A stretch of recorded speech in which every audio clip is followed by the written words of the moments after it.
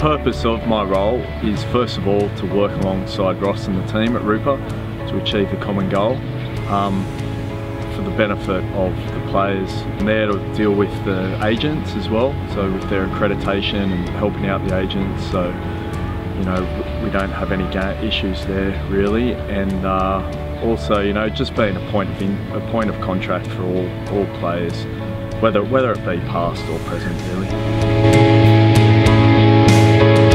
My background, played 11 years professional rugby, so started off with 7 seasons at the Brumbies and then continued my career overseas in the UK with a couple of stints at first of all Exeter and then to Leicester Tigers, and finished off down in London Irish.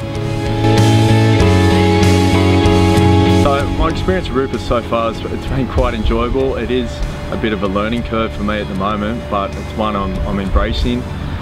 I think for me, I'm fortunate enough that I did have a bit of a background with RUPA and a good understanding on, you know, the common goals of RUPA and being able to benefit from RUPA, being part of the players' organisation and everything previously. Sort of been dealing with a few of the agents at the moment. There are a few minor issues with players sort of being in contact, but for me really it's about sort of getting understanding and working alongside Ross at the moment and seeing how things flow.